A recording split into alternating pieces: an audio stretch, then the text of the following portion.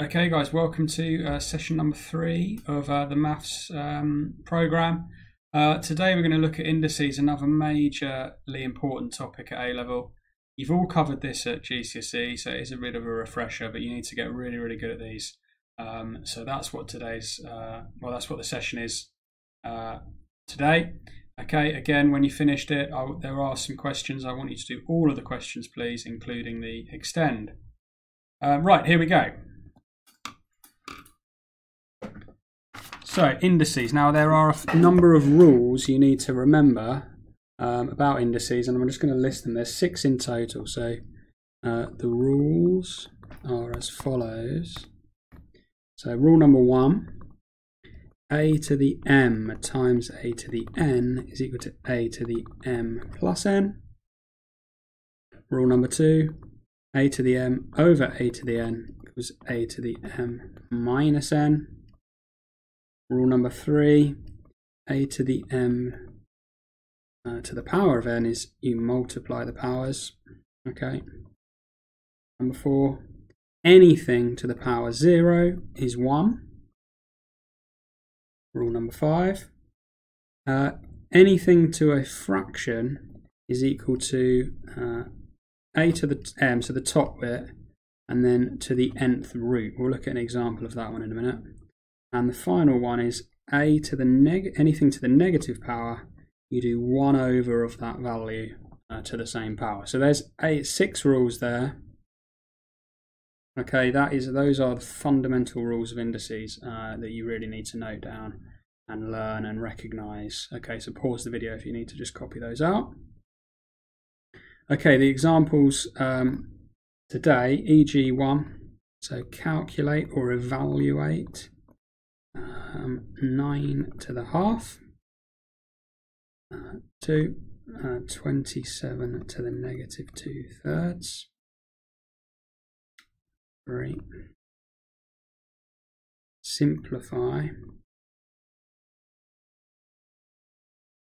6 to the 5 over 2x to the 3, 4, let's go down this side.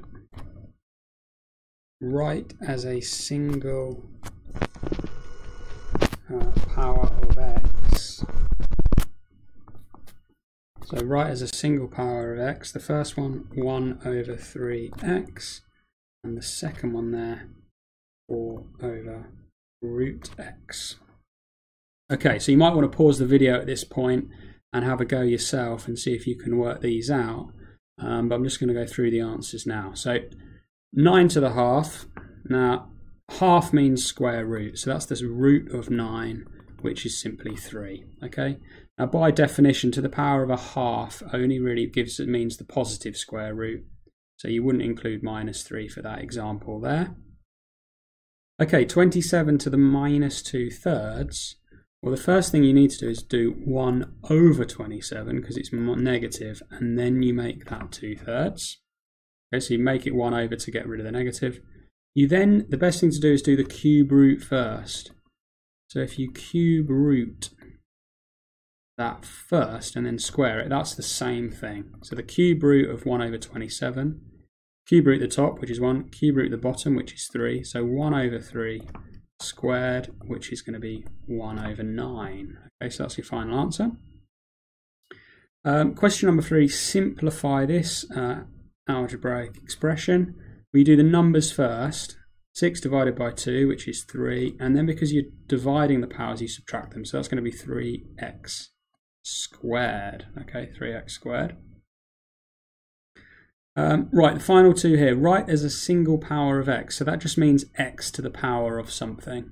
Okay, you are allowed a sort of a coefficient in front of the x. So what this is, we've got an x on the bottom there. That's what I don't want. So I'm going to keep the third. That's the same as writing a third. Because it's 1 over x, it's the same as doing a third times 1 over x. And 1 over x is the same as x to the minus 1. So my answer here would be a third x to the minus 1. Okay, that's my answer to that one. This one, again, I'm going to split it up. So it's going to be 4 times 1 over root x. Okay, I'll just split it up there, which is the same as 4 times 1 over x to the half, if I change the root to a half, and that's the same as 4 times x to the minus half.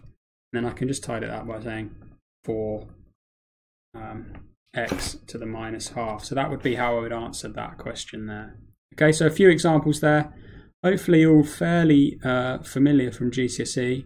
I now want you to do the practice questions on this topic.